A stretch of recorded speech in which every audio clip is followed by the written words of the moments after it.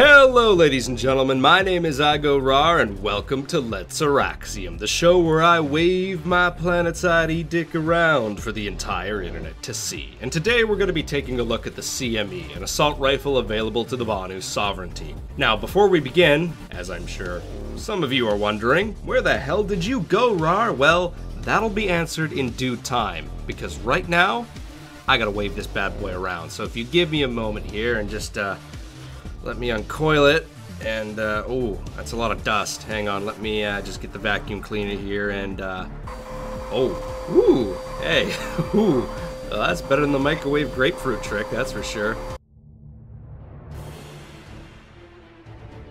Starting off with a fire rate of 652 rounds a minute, a damage model of 143 damage up to 10 meters, dropping off to 125 damage at 65 meters, and a velocity of, yes.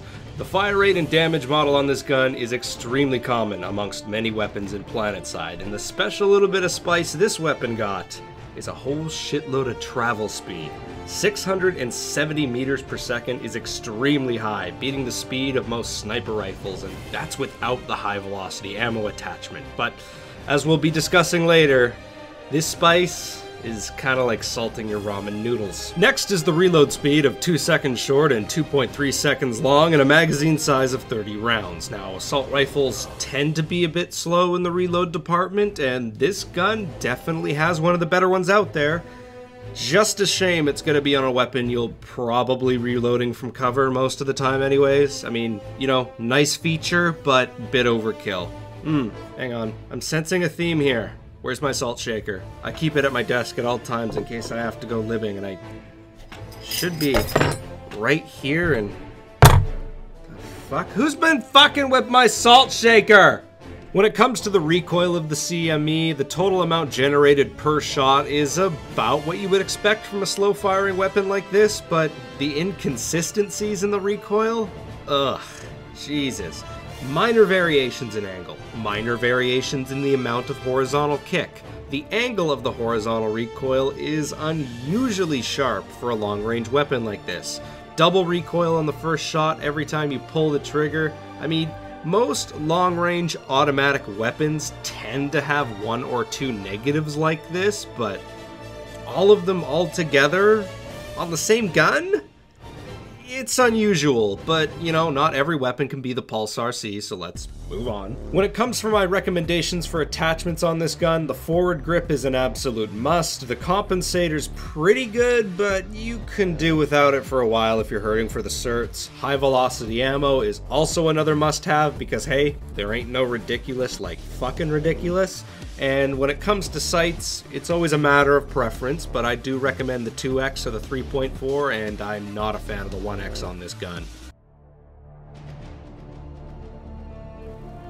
That brings us to our final question. Is this gun worth your time? And I know I've set myself up to take a big old dump on this weapon, but the truth is, it's not a bad little gun. A solid 6 out of 10, and that's not an IGN 6 out of 10, no. That is an honest to God, slightly above average 6 out of 10. Let's start with the positives and work our way down. The CME's defining trait is without a doubt its insanely high velocity. Its ability to put 5 to 7 rounds downrange where you want them is really damn good, and most players shouldn't have an issue trying to hit their targets consistently at medium to long ranges. Where the CME begins to struggle is when the weapon's velocity isn't enough. I mean, sure, 670 meters per second is a lot of velocity, but, you know, this ain't no Call of Duty man's laser pointer bullshit hit scan weapon. You're going to have to lead your targets at some point. Inconsistent recoil, high first shot recoil multiplier, all while you're trying to shoot down a moving target at distance. Yeah, this is where the effectiveness of the CME starts to take a really big nosedive, much more so than other weapons that function similar to it. Even in the hands of a skilled player, hitting consistent headshots with this weapon at any range is a bit difficult. Now, don't let the footage on screen fool you. I cherry-pick the crap out of the clips I use in my videos, and for every good shot I have, I probably have about 10 of me dinging a heavy in the head once, missing shots 2 and 3, and then just eating a big load of salty shit. Seriously, who's been fucking with my salt shaker?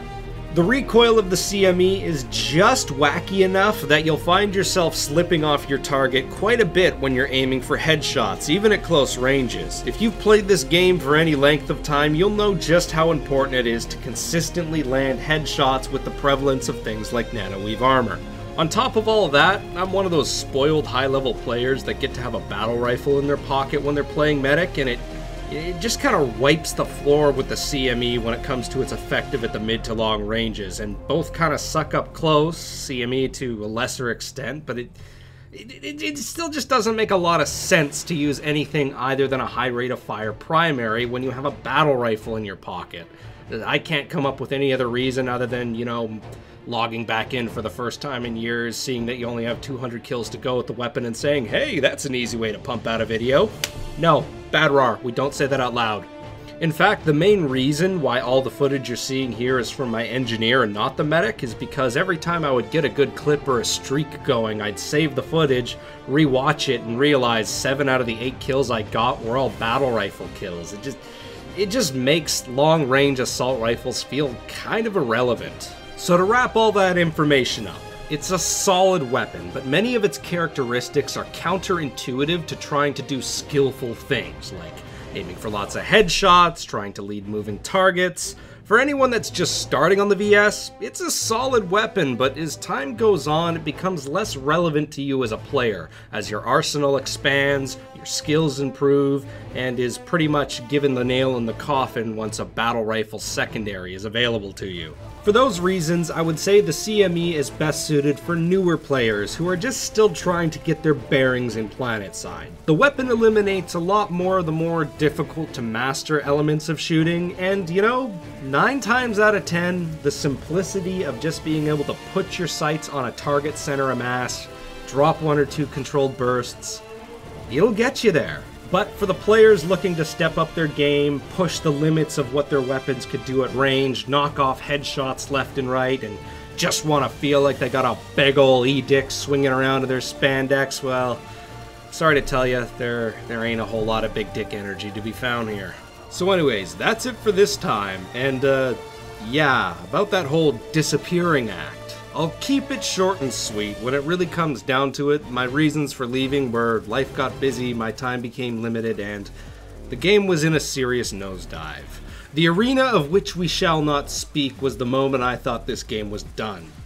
Glad I was wrong. Ever since coming back, I've been kinda shocked by the number of people that remember me. It's oddly humbling and kinda makes me feel like a dick for ghosting everyone. Sorry about that. Looking forward, I have more plans for YouTube content, but the big project I want to work towards next is a new outfit on Connery VS. I've gotten together with a bunch of old leaders that I used to work with, and we're starting an outfit of our own, Dookie. We don't care about kill-death ratio, old player, new player, just leave that shit at the door. What we do want are individuals who are driven to learn more about the game and work together as a team. So, if you want to drop shit and lasers on your enemies, join up, and you'll find the Discord link in our outfit message.